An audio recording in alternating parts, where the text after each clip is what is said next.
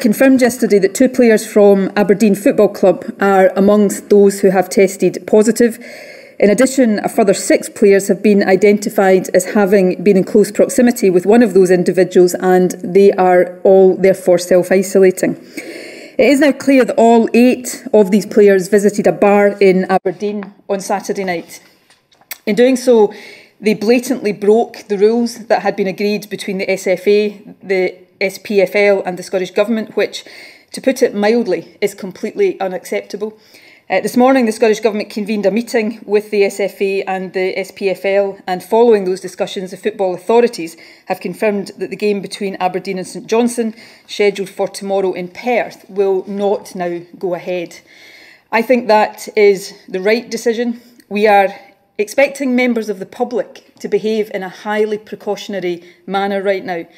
And when a football club ends up with players infected with COVID, and let's remember, this is not through bad luck, but through clear breaches of the rules, we cannot take even a small risk that they then spread the infection to other parts of the country.